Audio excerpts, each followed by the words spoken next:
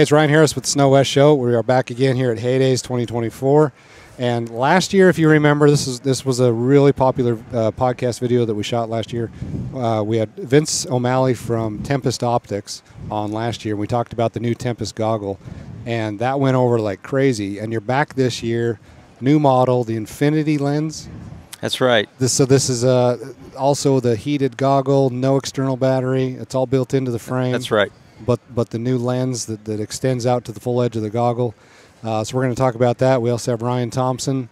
You handle some of the marketing and PR work for Tempest, right? What else are you doing over there? Content creation, a little bit of advising, and just a little bit of this, a little bit of that. Just being in the sport for so long, yep, got a lot to offer there. Yep. And then we got Lonnie Thompson over here somewhere. We're trying to get him on. Yeah, right out there. He's wandering around. Pretending he's not hearing you. Yeah, checking out his new heated underwear line. Vince, so tell us about this new goggle. I mean, last year seemed to be such a success. You guys sold out. Seemed like you sold out before the fall snow shows hit. We did. Yeah, last year was real strong, kind of exceeded expectations. I think to us it sort of validated that we were on the right track. As I said last year, a heated lens, it does work. It's a good concept, and what's left is the implementation details. And we wanted to integrate all the electronics inside, get rid of the battery packs, get super long battery life, a really easy lens swap capability, easy fast charge. Just do everything we could do to take away all the objections that people might have for trying a heated goggle. Because I believe there are a lot of people who've never considered actually trying one. Right. Right. So that was kind of the big hope for there, and we were delighted at how the market responded. And now the question is, okay, well, what to do next? So we took plenty of feedback, as you would imagine, and made small adjustments to the product. One of the things that I really wanted to do was to introduce a new look, because I think variety is always nice. Some people, you said it before we started the podcast, there's a certain style that resonates with you, but it won't everybody else, right? So throwing a little bit of a choice at the buyer seemed like a really good idea, and that's what got us thinking about the Infinity lens. So the Infinity lens is really, it's just like any other Tempest lens, totally interchangeable, interoperable with last year's. But it has a different aesthetic, and it also, because it has no rim on the lens, it doesn't allow snow to build up. That's one of the advantages of Infinity lens designs. I'm not going to call that the most important thing in the world, but it matters. I just think it looks cool. But basically, I'll be honest, when it comes right down to it, I think this is mostly about style preference. But we did do a couple of other things. We darkened our tints in the mirror part of the equation. We've got a pretty big lens lineup, but the mirrors we decided to darken a little bit to extend their range into sunnier weather. And I think it was a good call. I think the internal reflections have died down a little bit, so optically it's a little more clean. I think people are going to like them definitely more on brighter days. People with sensitive eyes particularly are going to like them. We've introduced a silver mirror, which is the darkest of the lenses, and that's really going to be the darling choice for the guys who are sensitive to the brightness. And that's one of my favorites. I think that one looks just fantastic also. But then the other tried and true lenses from last year, the yellow lens and the red rose, clear of course, and the photochromic, they're all still in the product line. We didn't touch them.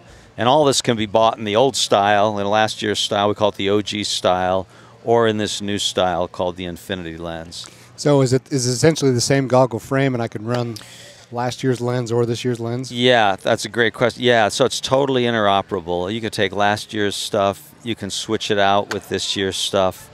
You can take an Infinity lens and pop it on an OG product you might buy this year, and vice versa. And the straps, for that matter, are all interchangeable too. The idea is, get the maximum out of your investment last year.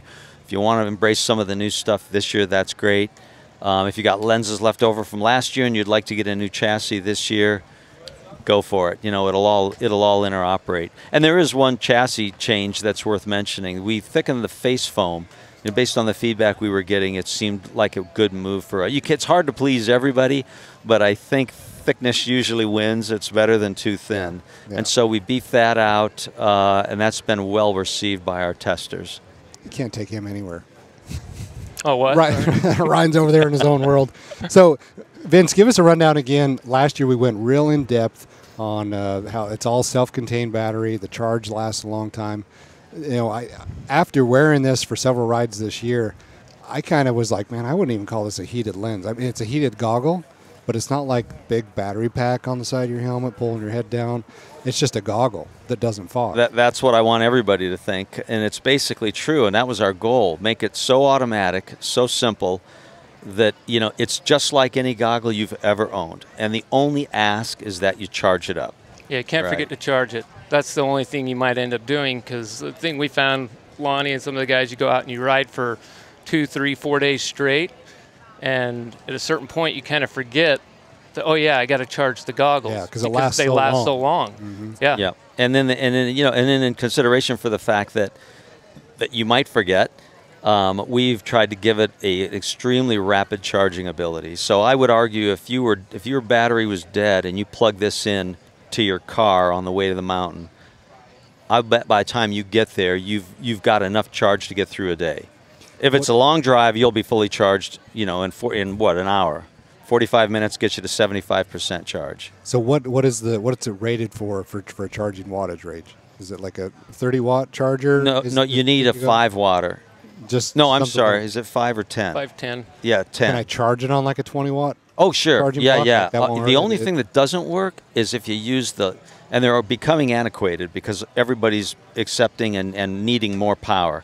But the original little tiny 5-watt Apple chargers, the old little square. the little square ones, they won't work if the goggle's totally depleted, because the goggle wants more juice than that charger can provide. Gotcha. But just about any USB-C charger will work, any car port, any sled port, you know, just about any C charger, any big USB conventional charger. The vast majority of chargers will work just fine. So where's the battery on this goggle? So the battery's hiding in the chassis off to the side. It's so small it becomes sort of irrelevant, you know, and I think that's part of the secret sauce of the product is how do you get so many hours of runtime out of such a small battery, right? And you're a nice guy, and I'd like to tell you, but then I'd have to, you know. So I remember asking that question last year, too. That's about the same answer I got. Yeah. How does this work? But It's a military secret. that's right. no, I just think it's really cool because there's no wires. There's just one button on the bottom, right? Yeah, and it's really just to check the battery level. I mean, if you're gonna have a goggle that has no other controls and where the battery might last days, you got to give somebody some way to know where they're at. Yep. And it's a 4 LED display. Just give it a quick push, and it'll tell you where you're at in that progress, and that's it. But if you don't push that button and you put the goggles on, does it work? Still It working. does. You don't need to push the button ever. You don't need to turn it off. You don't need to turn it on. You just wear it like you would any other goggle, and using sensing, it'll decide when it's time to go to work. Which is why the battery can last up to a week because Yeah. you know, if I put on like heated gloves or something else that's electronic, I will forget to turn it off. Of course. And then I guarantee it's dead the next time I go to use it. Yeah, because I it's know. still in my backpack or in the bag on my Yeah. tunnel. And I'm like, Yeah, that's right. those would have been really nice to have right now. But Yeah, no, that was the whole idea. Just try to make it as foolproof as you can, and as simple as you can. And, you know, as I said last year, I really think the real thing here is to get more riders willing to try a heated goggle. I'll bet it's not a very big... There's a poll for you. Put it up. Ask Yeah. how many people have ever tried a heated goggle. Right. Why not? Interesting to know. Why not give it a try? well, and what is it that prevents you from wanting to buy a set? Yeah, right. I'd love to know. But we've approached it by saying, look, we don't know for sure, but we can guess. People don't want a thing on the strap. People don't want a cord that can get snagged. People don't want a battery that's going to die before the day's out. Right? Those are some And those really are the good experiences I've had, you know, over the last 10 years. We've all been there. I don't want to wire because I know I'm going to snag that on No. a tree branch. I don't want to No. spend 200 plus on a goggle and No. rip that wire out on the first ride. Sure. Even my earlier designs would run out of juice, you know, on the wrong day. So, I mean, you know, we've all been there, right? It's all a progress. It's all a evolution. We're getting better at what we do.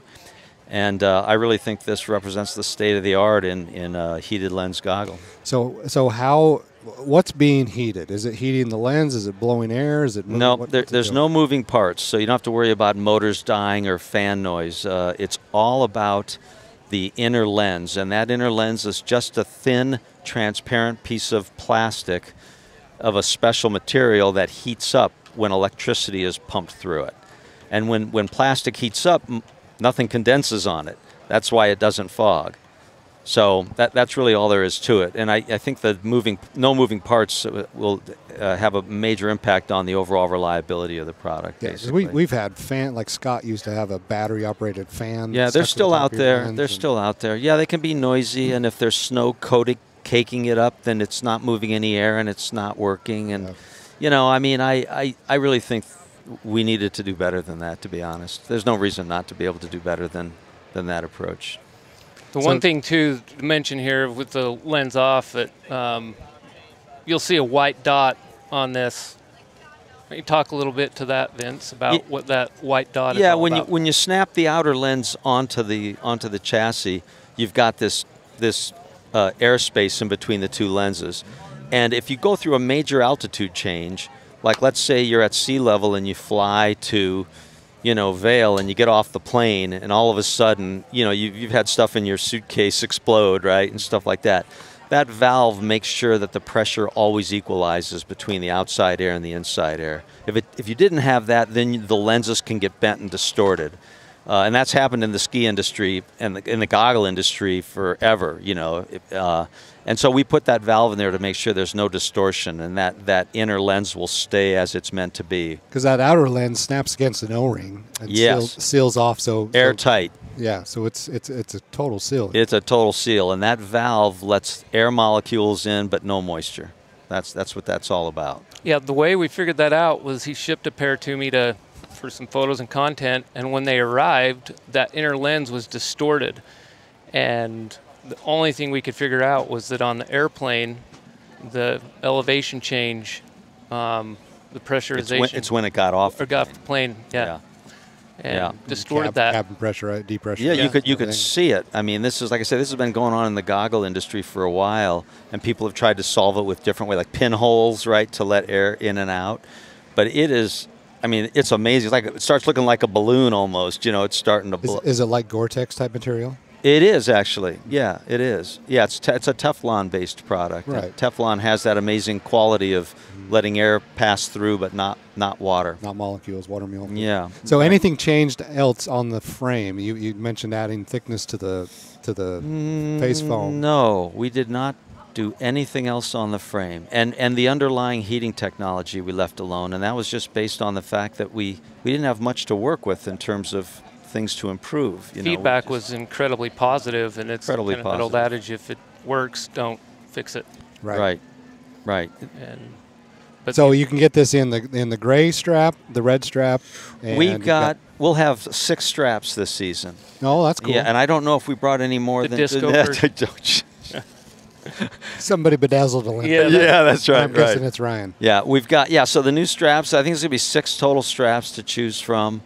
The ones from last year, and then a couple of new designs, and I think that's about it. I don't think we're. And then I mentioned that we've added a silver mirror, which I think is going to be popular. That is a really cool lens. That will be a really good lens for bright days too, and sensitive eyes.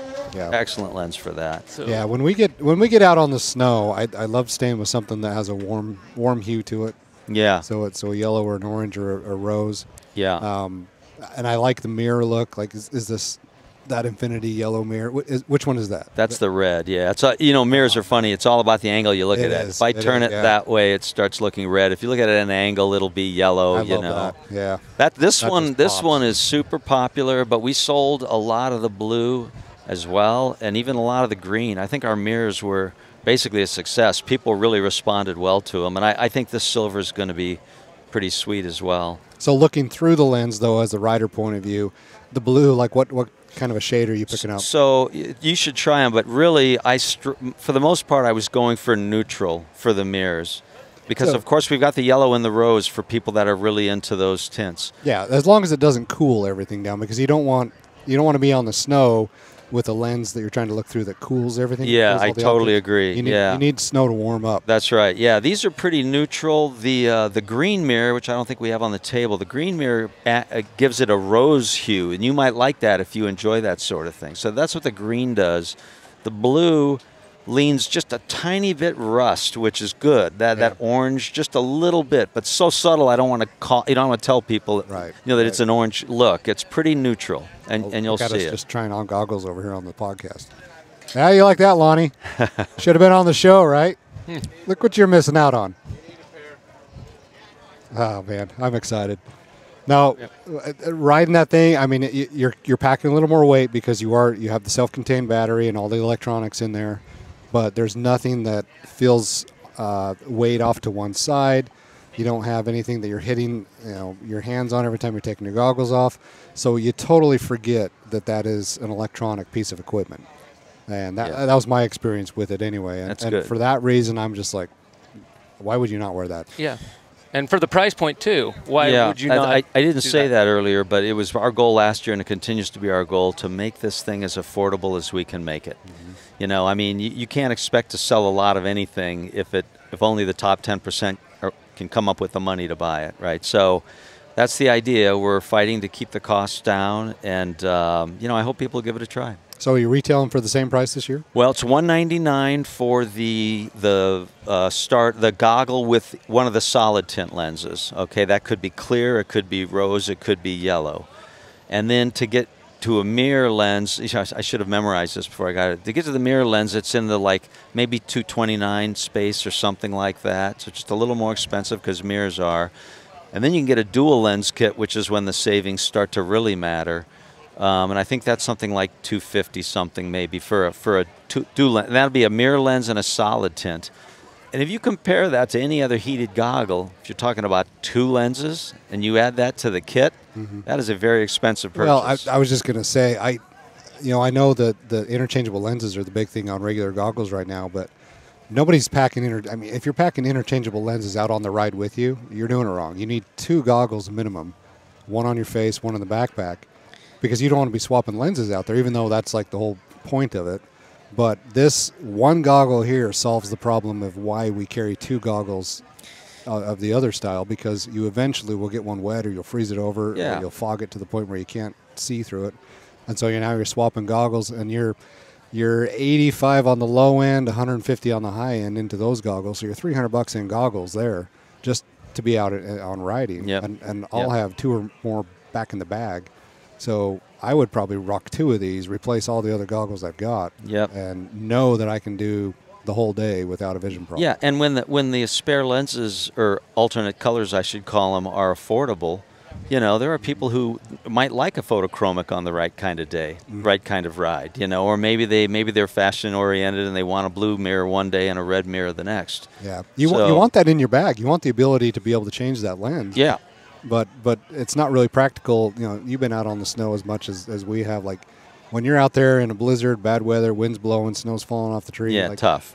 And maybe I'm more picky than most people. I don't want to separate that lens and allow snow to get inside. No, I think that's smart. If it's airtight. No, that's smart. I think you're right about that. And even on a regular goggle, I hate getting stuff on the inside of the goggle. Yeah, because it's only going to make it worse. Yeah, you can't wipe it off. If you wipe it off, you ruin it. Yeah, and I think a lot of the common sense stuff that goggle wearers have developed over the years are applicable here too. There's not a lot of new rules or anything like that. Common sense. Don't get snow on the inside if you can avoid it. I think that's still true here. But again, if the goggle's not fogging up on you in the first place, why would you need to? There's so many people that we ride with, and I just see out there in the snow, and they're wearing like a 20-year-old pair of goggles, and the straps are wrinkled. They're so old, there's no elastic left in them. And they're having a miserable time out on the snow because they can't see crap. It's like, man, if you could see, then you would not be stuck half as much. You'd be picking lines that you could actually go, oh, that's where I should be riding. Like visibility and optics are such a key aspect of gear. For me, optics are one of the biggest things why I kind of geeked out over this last year. It's like, I want to see. Like, this is the most important thing about snowmobiling is vision first, because if I can't see, everything goes downhill. Yeah. All my senses are depleted. Can't really pick up on anything else. Yep. Yeah. So true. No, it's absolutely necessary. The nice thing too about these is, if you do stretch out a lens or have a problem or don't like the color, they're super easy to swap out. I don't think that's been emphasized enough on just how easy between the lens swapping out the straps, and accessorizing it, and so to speak. How durable is that inner heated lens? Like if you do need to clean out the inside. Oh no, you can. Oh no, I'd it doesn't have like a special anti-fog treatment on it. It's heated, right? No, it has all the right stuff, but it's also got a protective layer, so you can go ahead and treat it like you would, any other lens. I mean, what I do say is, don't use a zipper jacket, to try to wipe that lens clean. But I think a T-shirt, really a lens cloth is always best, and I clean them all the time. Oh, do you really? Oh, okay. Absolutely. You can take a lens cloth, pop the lens off. If you got a little lens spray, it's always helpful. Wipe it like you would any other surface. Don't be too rough with it, but you're going to be fine. That's an investment. Like you got to be able to clean that lens. You got to be able to clean it, and you can. There's absolutely nothing stopping you from doing it. And we also sell replacement chassis at a reasonable price. They're probably cheaper than most other single heated lenses. Just a lens, So wow. So I think it's we're trying to make it easy to own the product, basically, and I don't think the inner lens has proven to be a frail point for us. Now, I mean, there's going to be a guy out there who screws up, right? He just, I don't know, takes the lens off and then scratches it accidentally. I think I had one customer who mailed me in and told me what he had done, and great, I sold him a new chassis, at a reasonable price. But it's like one guy. So I don't think that's a big worry here. Well, we've tested. I mean, we've tested a ton of stuff in the industry, but every now and then you come across something that's just a gimmick. But this is not. Like I used this last year. I love it. This is the goggle that you can just wear year round. Now that you can change lenses and you got the infinity lens, I love the look, love the mirror. Like that's a solid setup. Production wise, are you ramping up? You're going to build more? We're beyond year? ramping up. The goggles are on their way to Portland. Okay. They are in flight. So you're not going to sell out by October 1st? Well, not by. I mean, hopefully that's what you want to do, but you got more to go around this time. No, we'll probably. I think we're going to go live with sales this year. It'll probably take us out to November 1 when we'll start selling online. Okay. And I have no idea whether we'll sell out. To be honest, I mean, we're in this growth mode, and it's just impossible for me to say. But I've ordered a pretty big. A substantial number of goggles. I think that we'll be able to satisfy a large number of customers before we run out. That's what I believe. All right. Well, cool. Well, Vince, Ryan, you got anything else you want to add to that? I was just going to say, one of the other cool features is they're actually the only heated goggle allowed on the rimshot circuit, on the race hill climb circuit, because there's no battery attached to the outside. And, But see, that's actually a huge deal because you do so much standing around. A regular goggle you can get away with for the most part because you have airflow. As long as you're moving, you're okay. But man, when you stand and you have goggles on your face, you're fogging those suckers up right off the bat. Yeah, that's a fact. So now a guy can be racing and stay in the pits on a cold night, cold morning, and not worry about that. That's really cool. All right, Tempest Optics, you've got the new Infinity set up. Vince, what's the website? Best way to get a hold of you guys? TempestOptics.com on the website. Instagram is Tempest Optics. Tempest Optics. And watch for our fog challenge. We're cooking up new ideas. Okay. We'll keep an eye out for that. All right, Vince, Ryan, thanks for coming on the show. Appreciate it. Our pleasure. Right, Thank you. Thanks, Ryan.